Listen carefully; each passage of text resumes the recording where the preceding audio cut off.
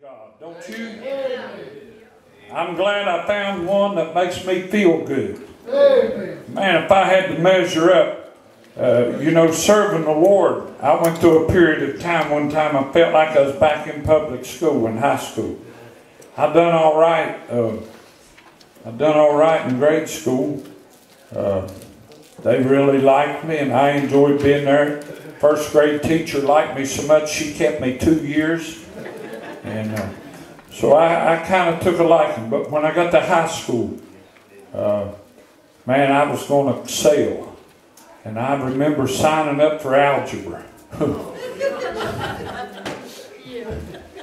It was pretty good about the first 4 or 5 days. And one day I was sitting in class and I started leafing through that algebra book. And I thought, what in the world have I got myself into? I could never do this. I could never accomplish. And man, I found out what the guidance counselor was for. And I went and had a long talk with her. I couldn't measure up. It wasn't in me. Maybe if I'd have studied harder before I started taking algebra, Zack, algebra wouldn't have been too bad. But where I'd slacked and I'd not got the fundamentals, this was way over my head. And some folks is preaching a gospel like this that nobody. Zack was talking about the Pharisees. I got a preacher friend that I've known for years. Man, his number one goal is to tell people how wrong they are and how bad a shape the Christian world is in and who ain't living up to it. Folks, ain't nobody going to live up to it. Ain't nobody going to measure it up. Does that mean that we got to sit back and not try and say I'm under grace? No, sirree. We got to work as hard as we can work. But Zack, even as hard as we can work ain't enough. And we need something else. Don't have to understand it.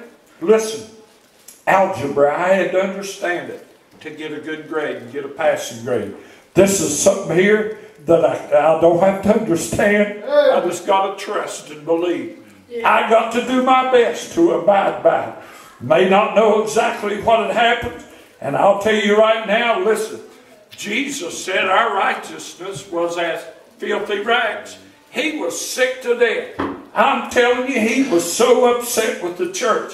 When he came in and started his ministry, I'm telling you, all he had to deal with was a bunch of people that was down and out, as Zack was talking about. You had these priests and these Pharisees and scribes walking around trying to present themselves or trying to persuade people that, man, they had measured up and nobody could measure up. I'm telling you, but the Word of God said, where sin abounded, grace did much more abound. Aren't you glad for that? Praise the Lord forever. Brother Roger told the story one time, said there was these 2 dogs named Fido and Pee-Pee. Said Fido and Pee-Pee was standing outside of the door and they was hungry, and said Pee-Pee told Fido, said, I know where some food's at inside this door, and said, how I wish I could open that door. And Fido said, I can open that door. Pee-Pee said, no, you can't open that door. Said, that's a big old door, a lot bigger than you are. And about halfway up, there's a lock on it. Said, you can't open that door. Fido said, Pee-Pee, I sure can. I can open that door. He said, I'll prove it to you. He went over there and began to scratch on that door. He said, I thought you was going to open that door. He said, hang around a little bit and you'll find out that I can open that door. Kept a scratching in a little while. A man opened that door. Fido said, didn't I tell you, Pee-Pee, I could open that door? Not the same way with serving the Lord, Jack. I may not be able to do it, Jack, but the Word of God said just keep on knocking. Hallelujah, brother. Don't ask me to open the door. Not once, but he told me to knock. Praise the Lord. We just got to trust Him. Just got to believe in Him. Got to obey His voice. You're right. Thank God forever. As Zack said, it requires sacrifice. We're living in a time when I'm getting ready to get myself in trouble again, but I do not care. I'm telling you, we serve a loving and a merciful God. We serve a compassionate God. We serve a friendly God. Yes, sir. I preached a message not long ago, and I preached it a few years ago, the difference between anybody can smile, but it takes a happy person to grin. Yeah. God will put a grin on your face. Yeah. Yes, sir. God will put a grin on your face and he'll make you happy. I'm glad that He loves us. We're living, and as Zach was talking, and I don't want to give anybody the wrong idea. I know how Zach believes. But we're living in a time more common. More common. We've got folks that's preaching. Boys, once you're saved, you can live any kind of hellish life and be a fit subject for the kingdom of God. Not true. Amen. God will never leave us. God will never forsake us. But we can leave Him. Amen, preacher. We can leave Him. God will never leave us, but we can leave Him. And they're preaching, boy, just give you money. Live however you want to, but the Word of God said, if the righteous scarcely be saved, where shall the sinner and the ungodly appear? I'm not going to make it, boys. I ain't going to go and say, man, I've got enough in the bank. I'm going to zoom right in.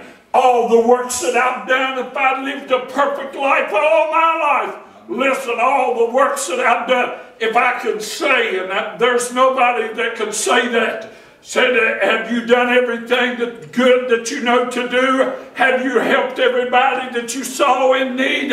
Have you obeyed the Word of God right to a T? If I could say that, that still wouldn't be enough to get me into the portals of glory. What will get me into the portals of glory? Not what the Pharisee preach, not what the scribe preach, not what the Pharisee preach, but the blood of Jesus Christ. That what cleanses us from what? All unrighteousness. Blessed be the name of the Lord. Right. I believe if we're cleansed by the blood of Jesus, Jerry, it'll affect others. Thank God, it'll spread. Amen. And it won't be spread. I'm telling you, folks can't enjoy salvation because they're so upset that everybody ain't doing it right. Everybody ain't never done it right. Praise God forever. And if the world stands another 1,000,000 years, nobody will ever do it right. But the blood of Jesus Christ, God's Son, cleanses us from all unrighteousness. Yes. It makes us fit subjects for the kingdom of God. Aren't you glad to be saved? Thank God forever. How in the world would our church ever be blessed? And I'm not tooting Richard Harold's horn. But if every Sunday I got up here and beat on people and told people, hey, you ain't measured up, bless God, you're going to have to get in line or you ain't going to see God. Every one of you's going to hell. Well, that'd make you feel like shouting, wouldn't it? We'll never shout because we've done a good job. Come on. But the reason we'll shout because we accepted the love and mercies of Jesus Christ. That's what will make us shout. Knowing that we got something we don't deserve. Hey. That's right. You're right. It was over there last night. She watches that cash explosion, Ohio Lottery, every Saturday night. Man, them people, it seems too easy. I don't really believe that, but all you got to do is go down there and push a button. And every time you push it, you get money. And then people just jump up and down and holler. Why? They jump higher over that than they do when they get their payday. Why does folks do that? They had to work for that payday. Yeah. They're jumping up and down because they got something free. Yeah. Right. That's why a Christian ought to shout, we got something free. Amen. Yeah. You're right. Praise God. I don't play the lottery. If you do, that's your business. Never bought a lottery ticket. But I'm here to tell you I'm only human. If I was to get out there on the parking lot and find $1 million ticket, first of all, I might not holler real loud. But I probably say, has anybody lost a lottery ticket? It's $1 million. I'll try a little bit, Lee, to find out if you was the one that lost it. But I ain't going to aggravate you to death now. I ain't going to make you mad. I ain't going to embarrass you. But I'm just like anybody else. If nobody claimed that thing, tomorrow morning, this evening I call old Wally up and I said, Wally, I got some business to take care of. I'll see you at noon. Maybe. I go cash that thing in. You say, preacher, not me. I'd throw it in the garbage. Well, you might do it. That'll preach. Buddy, everybody's a winner with Jesus. Yes. Amen. You're right. Amen. Absolutely. A lot of people throwing in the garbage. Not me. I'm claiming the prize. Amen. I'm rich. I'm wealthy. Yes. I didn't deserve it. Yes. And I'm happy. Oh, yes. Thank God forever. We can enjoy the Lord. But you know what? When they want something, I was talking about this not too long ago. When they want to attack, listen, that lion's den that they throw Daniel in, they didn't feed them lions, you know, like we feed one of our animals. No. Our cats down there, I won't go there, but they've never seen an empty bowl since they've been on our place. And that one was supposed to be a hunter. I was outside looking this morning. When she first come there, there wasn't no birds or nothing. But the birds has found out that old Lulu's got it made. She don't have to hunt. Somebody's keeping her. Well, that'll preach. Somebody's keeping her bowl full. Right. Them lions that they prepared to kill people in them lions' den, they didn't keep her belly full. No.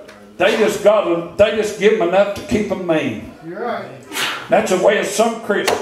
Amen, preacher. They just got enough to make them angry. Praise the Lord. But we can get in and get our bellies full. Thank God forever. And nobody had to worry about us biting our head off. Yeah. Amen. Come on. Let us pray. Father, we come before you this morning. Thankful, Lord, that you've saved us, Lord. Not of our righteousness. Not of the good that we've done. We could never measure up. But you loved us so much, Lord. You blessed us, as Ronnie said at the beginning of the service. You blessed us on purpose, Lord. You didn't accidentally drop some out of your bucket, but Lord, you poured your bucket out upon us. And you've blessed us.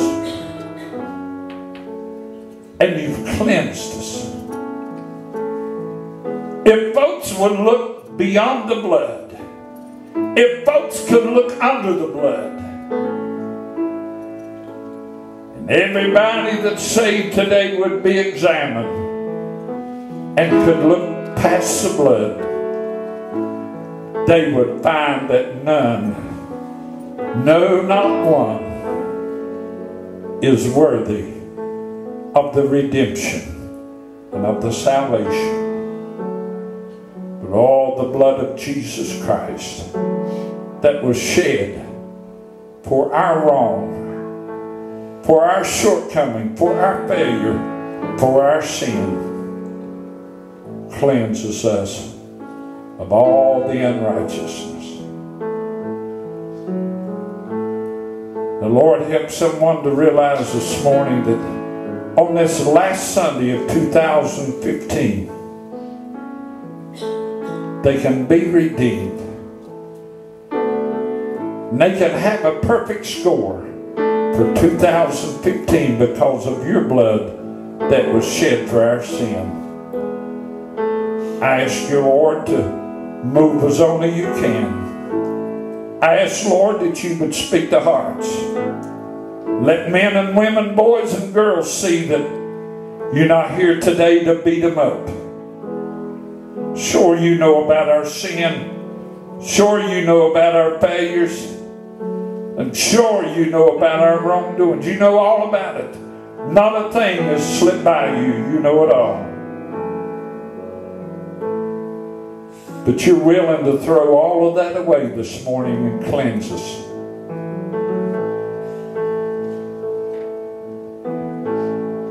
Only through and by accepting you as Lord of our lives. So I ask, Lord, that you would give folks courage to say, okay, Lord, I confess. I confess. Zack was talking about the rich young ruler. Jesus didn't need his money, but Jesus knew where his treasure was. He said, young man, if you want to find peace, if you want to find a new life, sell everything that you have and give to the poor.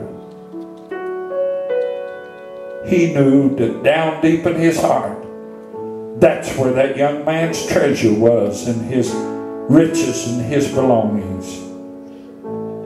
You tried to tell him and to show him that you had to be first. You wasn't concerned if he had a lot of wealth. You wasn't concerned that he had riches. You just wanted to be above all that. But he went away sorrowful. Somebody, Lord, that you're speaking to today will leave this place sorrowful today because somebody couldn't say, Lord, I'll put you above everything else in my life. You'll be number one. It don't have to be that way, Lord. We know that. So help folks to realize that all you're wanting to be is number one. You're not looking for perfection. You're not looking for heroes. But you're looking for somebody who will say, he's number one in my heart and my life. As we sing a verse and chorus of song, as the church begins to stand, Christians pray, and Lord be merciful, and sinners come to redemption that only comes through and by Jesus Christ. Yes, In Jesus' name we pray. Amen. amen. Nothing can for sin atone. Nothing but the blood of Jesus. Listen to this next line. It's not of good that I have done. Nothing but the blood of Jesus. Say, oh, precious is the flow that makes me white as snow. No other fount I know. Nothing but the blood of Jesus. Can we say, oh,